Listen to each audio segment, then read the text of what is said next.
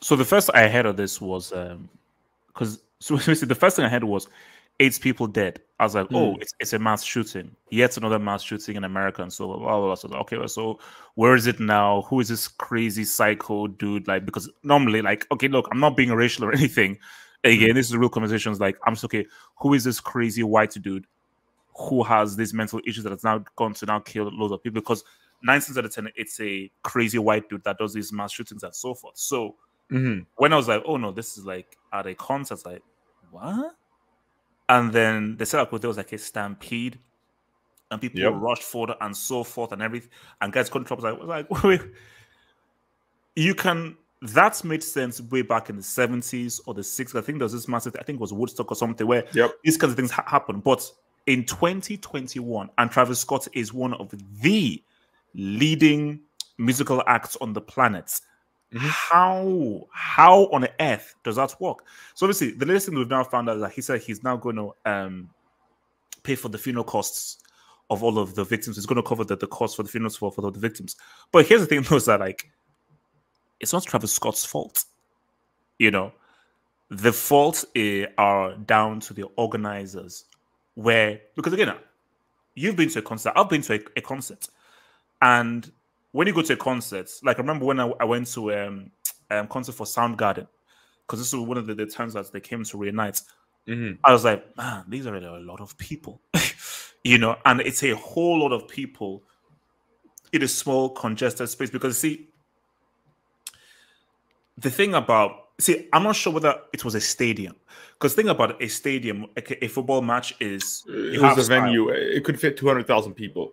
The venue could fit 200,000 people. But That's it such a wasn't station. structured as a stadium because you like because see when I went to see Mm-hmm. Soundgarden, which was at the O2 Cinema, I think there's like one or two entrances, just Mm-hmm. one entrance and just one big space, and we're all in there Yep. as well. So if you don't really organize that well, it's very easy to get trampled on and everything. But in a stadium, you know, you have turnstile. So you have like little pocket style that people can go into. But Mm-hmm. what I don't understand is in 2021, one of the biggest artists on the planet. How the hell does this how happen? I mean, okay, here's the thing. I don't agree with you that I feel like Travis is innocent. I do agree in the sense where I hate when people do this. Whenever there's a big like problem or big issue, like a situation like this one, they just try to put the blame on one person as if like it's only him. It's only like no. When it comes to a setup this massive, there's multiple people to blame. Production is to blame. Travis Scott is to blame. Security and the officers on the location are to blame. Like the whole setup, multiple people are to blame. You can't just put just Travis Scott. Like obviously Travis Scott probably had the most power there because he could have just been like, you know what, I'm stopping the show. But I'm not gonna lie to you, HH. If I'm Travis Scott, right? Mm-hmm. I'm sitting there, and these fans have paid. They came here, and he's known for his wild shows. Like Travis Scott has had people paralyzed at his show before, who jumped off of 2-story buildings. He's incited people breaking into his concerts. He's previously egged people on to do shit like this, and he had multiple situations before to learn from him, and he never did. Like so, like that's why I do hold him to blame for it. But like, you know, his shows are known for being wild, right? So I don't know for him in that situation if he's even like comprehending. He's like probably zoned out in his zone doing it. I've never been in that position, so I can't really blame him 100% for it. But I do feel like he could have, because he has stopped the show for less. He stopped the show because somebody took his shoe once. Oh, have you seen that clip? Have you seen that clip where a guy tries to steal one of his shoes? He literally stops the music, stops everything, points the guy out. They drag him, beat his ass, take the shoe back, and then they kick him out. Yeah, no, he did that. He stopped the show for much, much less. You know what I mean? Now, obviously, the rich, they look at us as less than shoes, bro. Like that's that we've known that before. But when it comes to this whole situation, HH, like I can't absolve him from criticism because, like I said earlier, like he's the one that's egging. He encourages this kind of behavior for his fans. Like he's the one that asks for mosh pits. Like you know what a mosh pit is, HH? You know what a mosh pit is? It's when you go in the pit and you just no, exactly no. Like I'm a guy who used to listen to Slipknot, Deftones, all that kind of stuff. You know what a mosh pit is. But when you see Red, see, here's the thing: mosh pits have existed for decades. Like, have you heard of this band called the Onyx? Of course. Rap band. Basically, because me and Yeah, me and my friend, Fredo yeah, Star, and Sticky Fingers. Yep. Went to go and see them in London for one of their shows, and they're like hardcore rap. So there was a mosh pit. Because me and my friend were like, well, bro, because we actually got scared because these guys went wild because they did one of their slam, let the boys be boys, slam, and once that thing comes on, guys go crazy. But my thing though is, bro, mosh pits have existed.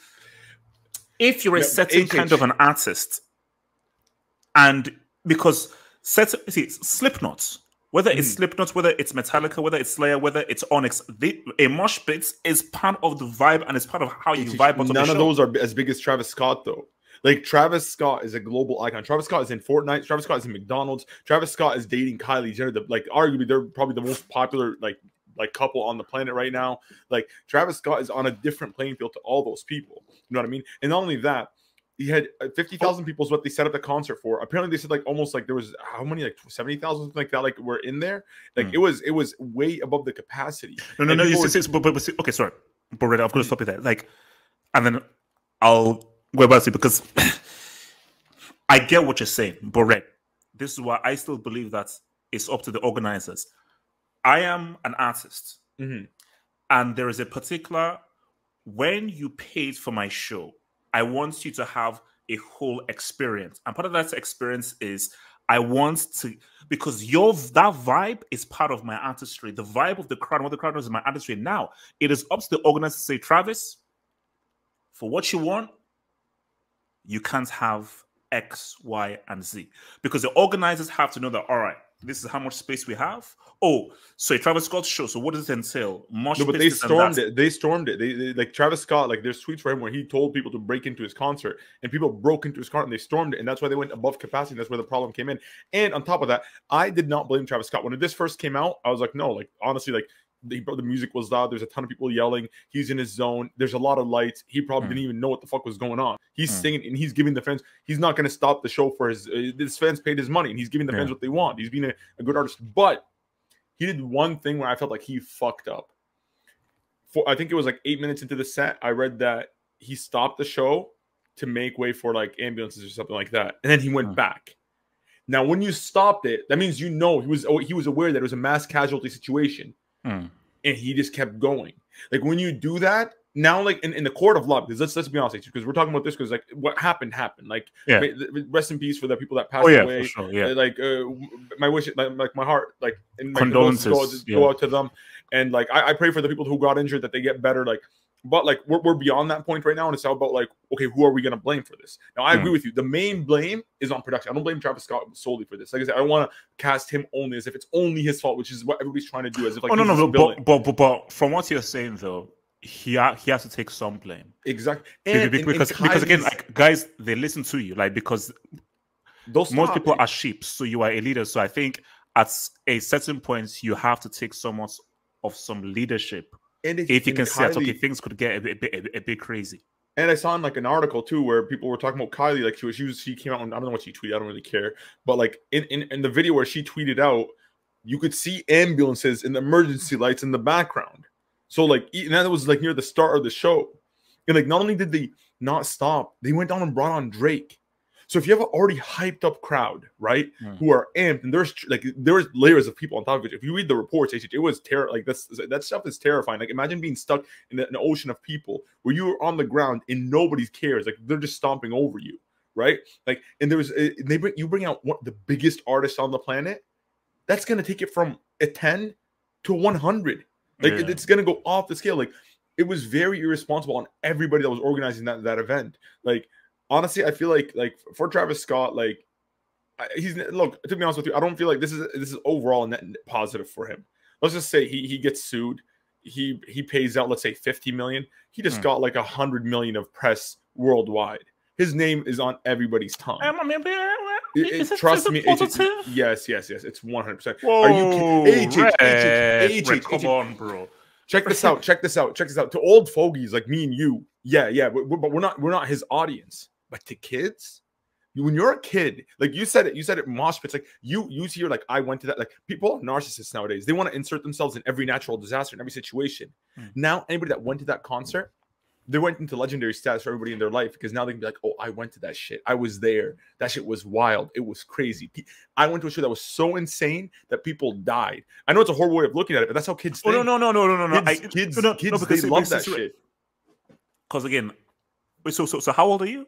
I'm 28, actually. Yeah. I actually just turned 28 October 19th, so. Well, October babies, man. October babies. Oh, you're also in October. October 4. October 4. Oh man, well, happy belated, bro. Happy belated. Yeah, October 4. Because I'm October 4. My sister is October 14. I'm saying all Octobers. Yeah, man. No, but my thing though is so what we say again? So you were saying so what I'm saying is like HH like for the kids, right? Like now people want to go to his shows even more. So kids, see, I don't know how kids are thinking these days. I have an inkling based off of the music and the musical artists. So you may be right in the sense of, because I'm like thinking that, but kids, the youth, they're so wild and they're so crazy out there that maybe for them they're like, oh man, this is really cool, man. Oh shit, man, so on that, oh fra. So yeah, I mean, but I'm talking about it in larger context. So maybe for the younger generation who may be warped, it may be like, oh jeez, this is like really, really cool and so forth. But I think guys who let's say guys who are not youth, who are not Travis Scott fans, and people like of like your age group, my age group, people older than me, it's like, oh, that's just bad, Yeah. like that's just not cool, this is just like a really kind of sad situation. And if there are young people who think this is cool, oh my, I mean, then I mean, HH, think about it this way. Imagine when you're going to the Onyx concert when you were younger, when you were going to the Onyx concert in your youth. If your mom or like any adult in your life comes and sees that, do you think they would condone that? Be like, what? This is what you like? No, you can't go. This is bad. What is this wild? This animal behavior. Yeah. Would you have listened? Oh yeah, I mean, because kids naturally rebel against it. Kids will. What kids like is the opposite of what old people agree with. Here's the thing, and I think you may have this in Arabic culture, because I think Arabic culture and African culture are the same.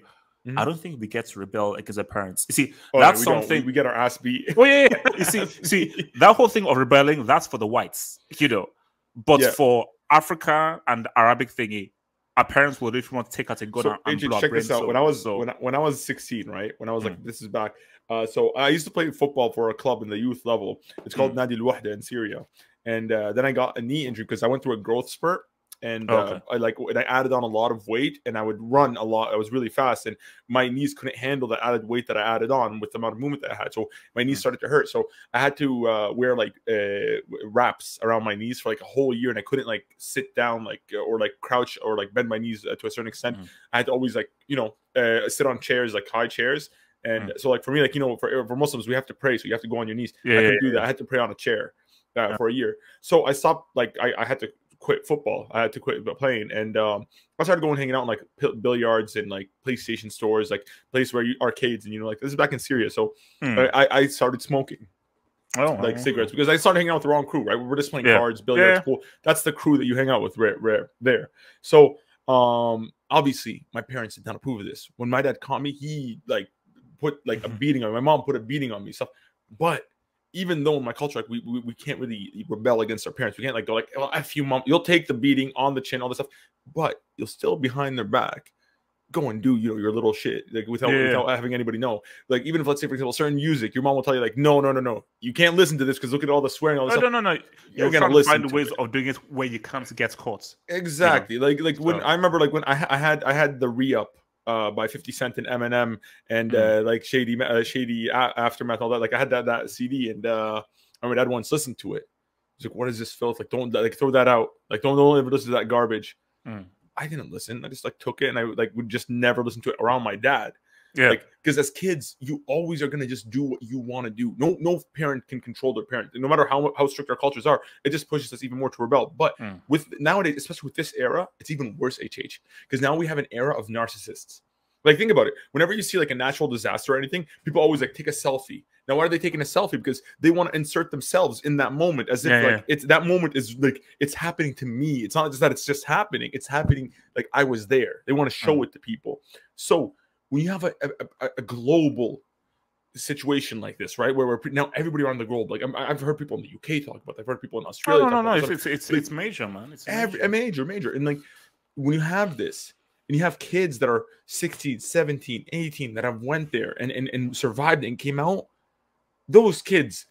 Oh no, no, it's you know, it's not. It's like an adrenaline rush. Exactly, and now the It's an young adrenaline generation. rush. So overall for Travis, like for him, there's a saying that says no publicity is bad publicity. He's no matter how much he's going to pay out on lawsuits, it's going to pay dividends. And now because the best part about like TV programming is just hearing the name. They just want you to repeat the name, right? Now Travis Scott went from like an A tier or S tier artist to an SSS tier artist.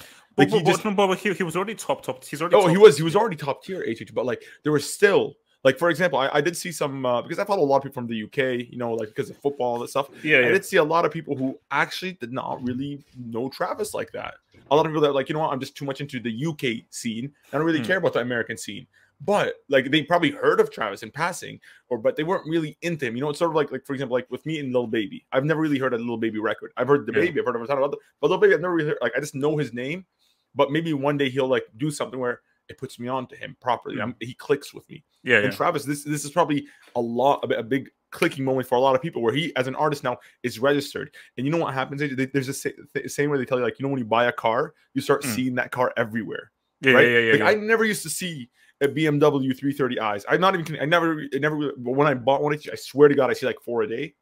I say like all the time. No, it's what how it happens. Yeah. Exactly. So his name now clicked in a lot that now every time they hear his song, they're like, oh, that's Travis Scott. Yeah. Oh, I like this song. Because it just happened. Because stuff that you'd normally disregard once it now comes to you now become a lot more aware of it. Whereas before you pretty much disregard it. So, and that's why you see he doesn't give a shit. Did you see his apology video? Did you see his apology? Like the guy's like, oh, like go actually HH. Google it right now and watch Travis Scott's apology video and tell me if that looks like a man that is bothered at all. No, I mean, like, I can already. First of all, I don't even want to, because based on what you're saying from it, I actually really don't even want to even view it now. Based on what you're saying, how it's like, and I can already tell what I think the apology video is going to be like. And my thing though is that look,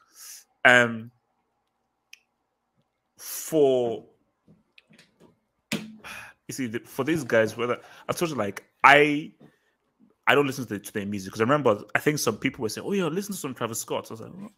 And I tried listening to it, and I was like, I fuck with Travis Scott, by the way. His music is really good.